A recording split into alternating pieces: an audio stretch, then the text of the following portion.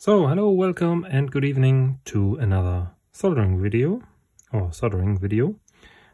with some new toys.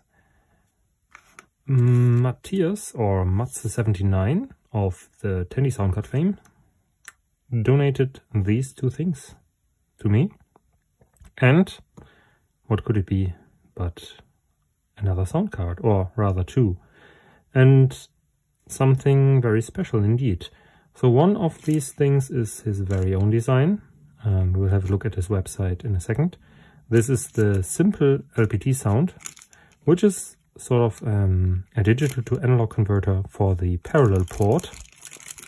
This is a parallel port connector, and it's more or less only just simply a resistor ladder with a audio jack attached to it. And it's a very simple DAC that can be used by quite a few games. And yeah, it's nice. I have never built such a thing, and I have a couple of games or tools that can use it, and we will do that and see how it works. This should be pretty fast. I guess we need something like 10 minutes, 15 minutes to solder that maximum.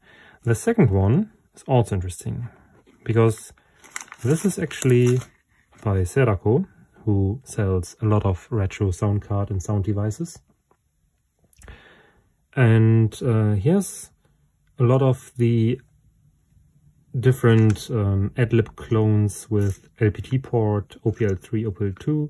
And this is actually the Tandy sound card with LPT port. And yeah, it's available now from serdashop.com. We will also have a look at that. And we will also try to assemble this. It's obviously much more components. It's roughly the same components as we have on the Tandy sound card, so it will take a little bit longer. And it also attaches to the parallel port. And you need a TSR to actually remap the I/O address from the original Tandy to the LPT port, but there's a driver available. Or you use a special program like VGM Play, which can perhaps access this thing directly.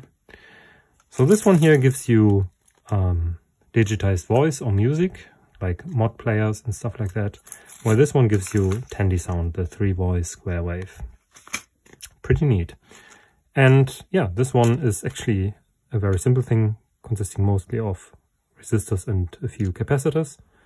And this one has all the magic that you need, the SN76489 chip and stuff like that. So let's take a look at the website. So this is the shop from Serdaco, Serda There's a lot of stuff here. Retro sound cards, like the Covox modules, which are a bit more fancy than the one that I got from Matthias, but also more expensive, I guess. Then here's the Dream Blaster wave modules, wave synthesis modules, which attach to standard SoundBlaster cards with Wave Blaster header. Then of course the OPL2 LPT, which is basically an Adlib card for the parallel port. And the same thing with the OPL3 as well. So pretty nice stuff here. And yeah, really fresh now is the TNDLPT, and the whole thing here, the solder kit PCB plus components, is 37 euros. Not really cheap, but it's a ton of stuff that you're getting, and yeah, I think it might be very nice. Let's see if we can make it work. It takes less than 1 hour to solder the kit. Okay, that's something that we can test, I guess. There's also a nice building guide, but it should be pretty simple. I probably keep this as a reference while assembling. So there is an 80 tiny, it seems, probably for turning it on and off, just like with the with Matze's Tandy card. And yeah, a lot of small stuff, the connector and everything, the amplifier, the sound chip, and a 7404. I'm not sure what that does. It's probably for buffering, I don't know. Let's look it up.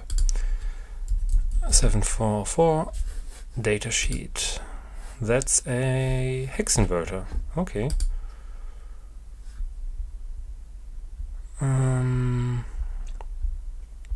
Okay, 6 inverters. That's fine. Not sure why we need that, but yeah, I have no clue about the electronics aspect. But that's it. And then there is Matz's website, retroianer.de, and you will find his projects here as well, like the LPTsnd R2, which is what we have here. This is a digital analog converter with a resistor network and 2 capacitors basically, so very, very simple. But it should work. We will test it out once we assembled it.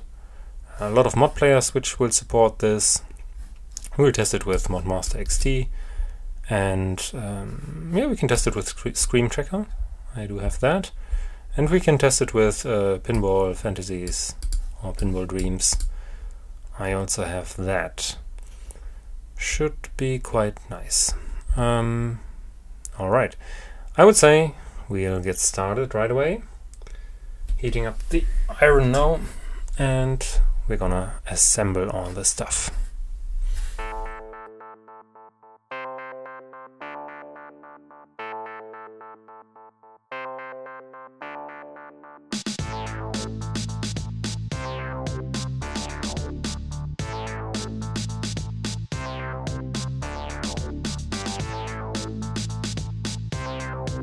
And here we are.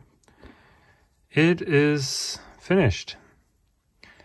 And yeah, it looks very nice. Most of the resistors are, I think, 1/4 watt resistors or something like that.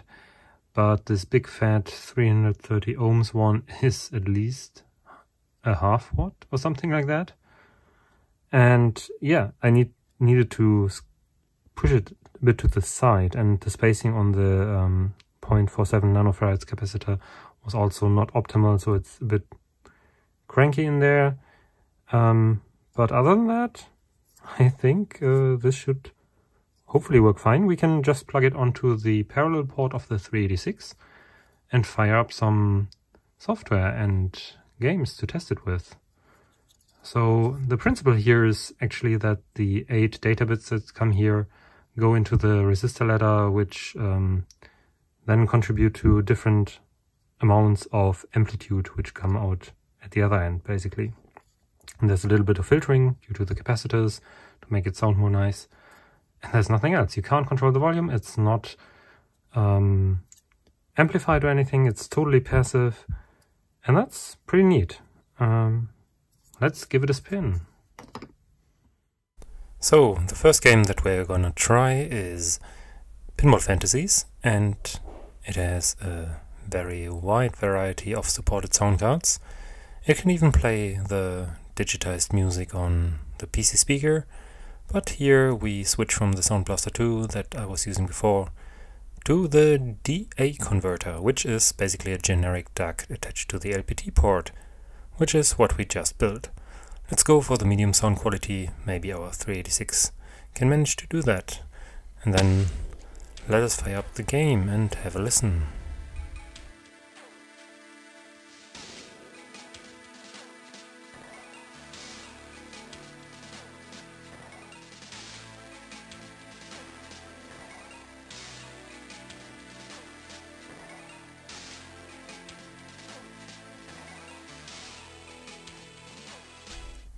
So that didn't sound half as bad, and the in-game music also sounds pretty reasonably.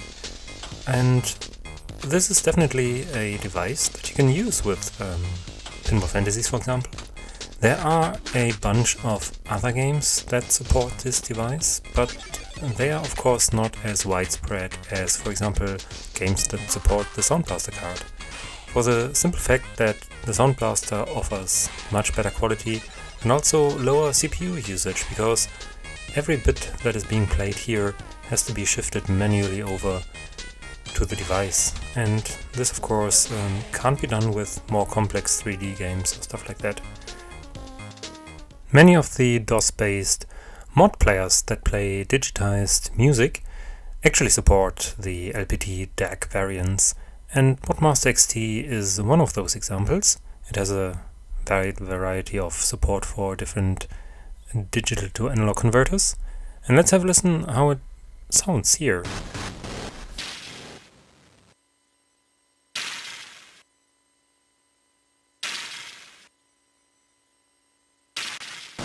Okay, that definitely was wrong, but I chose 44 kHz, which I used with the SoundBlaster card. And yeah, let's reduce this to 22 kHz. Maybe this works.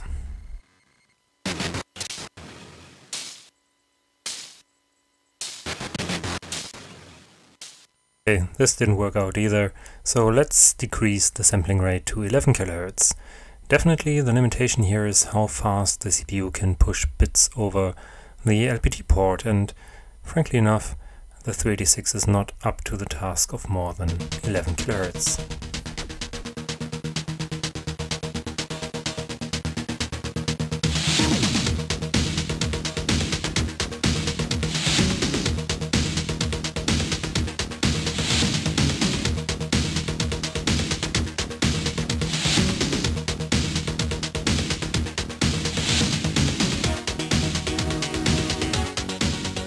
One further aspect where the LPT DAC shines is the demo scene. There are quite a bunch of old DOS demos that support the LPT DAC and similar devices, and Crystal Dream by Triton is one such example, and it actually does quite well. Have a listen here.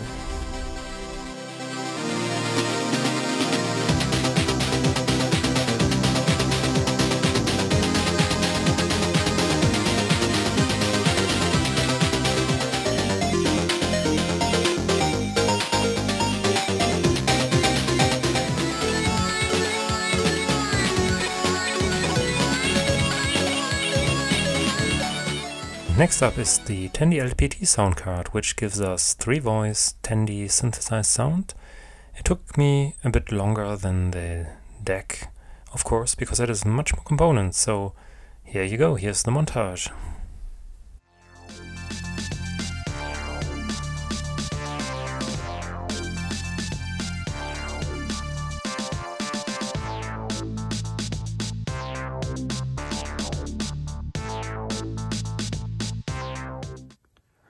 The deed is done after a bit more than an hour and a few spare components that are left. This is the end result. It was pretty straightforward. The only thing that is different from a lot of the soldering jobs I did before is that all the resistors are mounted vertically, as you can see. And yeah, that was the main part, and it's really densely packed in here. SMD components probably would have made sense here as well, but I like that all these kits are through-hole only, which is easier, I think, for beginners. And yeah, the transistor is a bit stuffed in there with the volume wheel, but I think that should work. Also make sure that you place all the components in the right directions. The resistors don't matter, but the electrolytic capacitors are important. Line up the notches of the chips with the outlines on the board. Make sure to do that, otherwise they will go bang or simply overheat because they're shorted. Then the resistor packs have pin 1 over here, and they are marked with a dot on the left side. So those have to be aligned as well. But other than that, the USB socket, I'm not sure if this is for powering the thing or if it powers itself. Probably not enough current over the parallel port, so it might be for power. I need to see if I have a cable ready. And I think I do, yes. I think I do, yeah, over there. So, yeah, I think we can test it. And this one even has one of those, oh look at this, there's a dent in the socket, but it's one of those sockets that attaches itself without a screw. So this is important because most of the parallel ports have hex sockets over here, so it would collide if there are hex sockets, which was the case for for the simple LPT, so I had to unscrew the whole metal shield here to actually attach it, which isn't a big problem. And you probably want to stick it in a 3D printed case anyway. But that's something to keep in mind. I hope I can fix this, but probably I just need some pliers to correct that. Probably got dented in shipping, or I don't know. I don't think I caused this, but I'll just use a bit of force to attach it. So let's also try this out and see if it gives any signs of life. This is what the device looks like when plugged into the printer port. You should probably print a 3D case for that, but it works just fine as is. And it definitely needs the micro USB port for power. Other than that, let's first try the TNDYLPT test program that comes with a card basically. There's a download link in the description. And yeah, it basically plays VGM music, and there's one test song here. An LPT port was detected and we can start the music.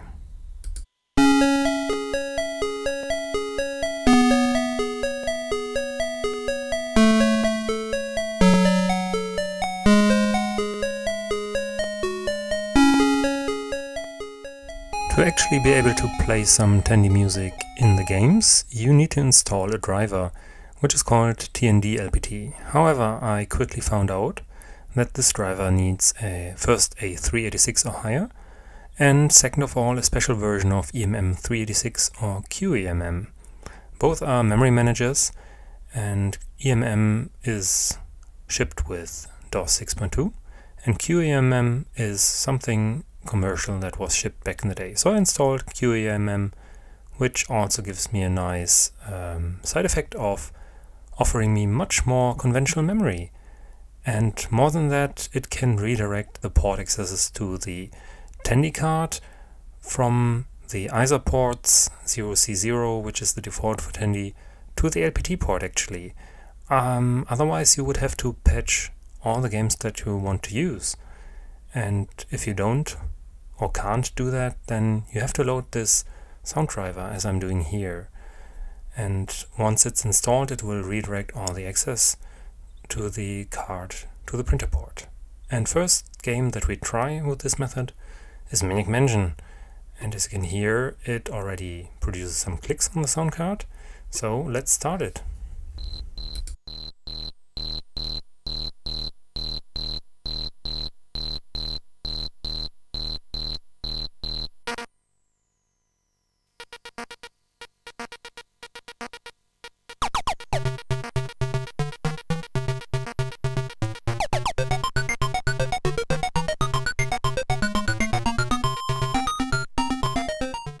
So Maniac Mansion works fine. All the early LucasArts games actually support Tandy sound. You sometimes need to download a special patch so that it skips the detection of the Tandy or PC Junior machines. This is the case, for example, for Maniac Mansion and also for Zack McCracken, which we will have a look at right away. And other games that support the Tandy sound card are, for example, almost all of the Sierra games up to maybe 1991 or 1992, around that era. And we'll have some of those later as well. And there is also a plethora of other games from Accolade and many other vendors that actually supported this, because in the US the Tandy standard was actually pretty widespread. I think in Europe or in Germany especially we didn't have much of the Tandy cards. But now let's hear a bit of Monkey Island, which also supports the Tandy sound.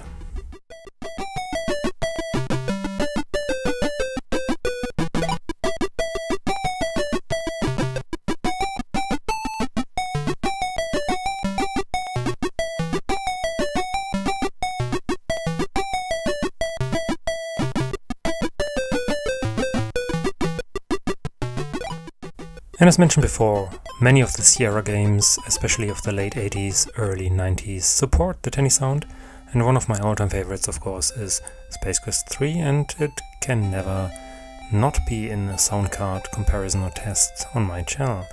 So let's have a listen to that as well for a couple of seconds.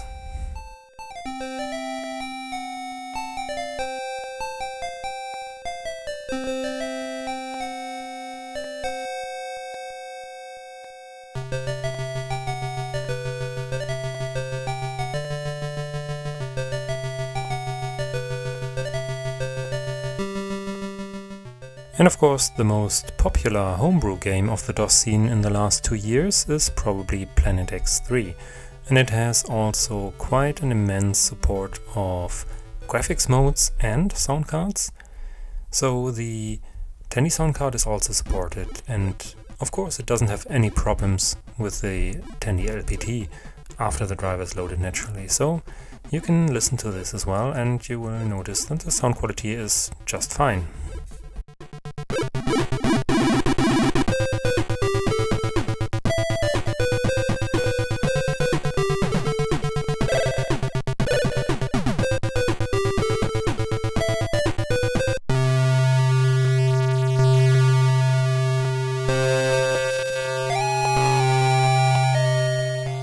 In the late 80s, Sierra actually ported a couple of Japanese arcade games and role-playing games to the PC. One of them is Zilliard and the other is, for example, Sylphid, but there were a couple more. And they also support the Tandy sound system very well. So we will first have a look here at Zilliard, which is also one of the first games to utilize the MCGA 256 color mode, although it only uses 64 colors.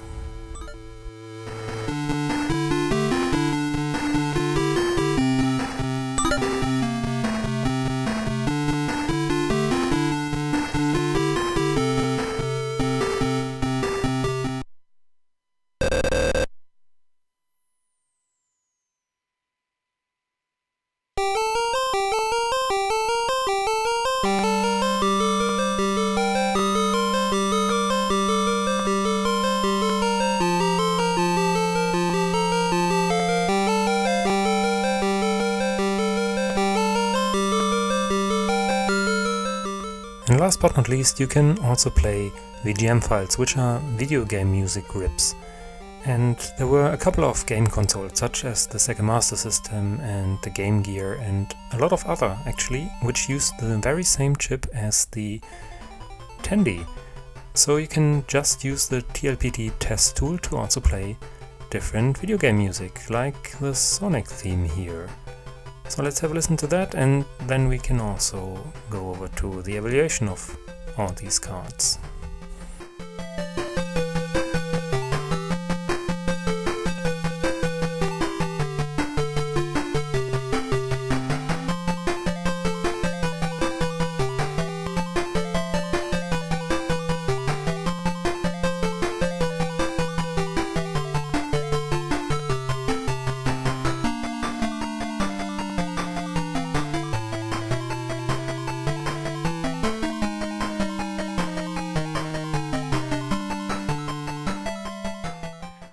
Okay, so you have seen what the two little LPT sound cards can do.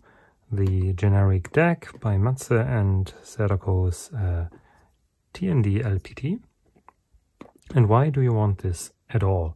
Or how good is it compared to, for example, a standalone Tandy card? Well, there are many reasons to choose this or the other way around. For example, you might have a 386 or 486 laptop that doesn't have any ISA slots. Then of course you can't install any of these things, but most of the laptops, if not all, do have a parallel printer port, so you can take any of these devices, also for example the OLP2 LPT, and plug them in and use them for Adlib or Tandy sound or Covox compatible output. So this is definitely one of the reasons you might want to choose that. The sound quality of the TNDLPT is great. The audio quality itself, of course, the synthesizer is limited. But why would you buy this instead of, for example, the OPL2 LPT? And the reason is simple. A lot of the very old games don't support the Adlib at all, but they will have PC speaker support or PC Junior or maybe Tandy support. And those games can be either patched or will run as is with this card and the driver. So if you don't want the PC speaker sound, you can get one of these and improve your retro gaming experience basically. Same goes with the Covox sound card, or the, well, sound card is a bit too much with the Covox stack. You can add synthesized speech or music to a lot of very old games, on devices that either don't support a SoundBlaster or where the games don't support anything else. So both are definitely good alternatives to increase your gaming experience on a retro PC. If you have ISA slots, of course, you can just simply use one of the many Tandy sound cards. Matze did a couple, and I think they are stuff by Low-Tech, which are also Tandy compatible. So there's a bunch of things and options that you can choose. But I think this about wraps the video up. I thank you for staying this long, and I hope you subscribe to my channel already. If not, please consider doing that. Leave a like or a dislike if you enjoyed or didn't enjoy the video. Leave a comment, and please consider coming back to this channel. So I thank you and wish you a very nice evening or day or whatever it is in your time zone.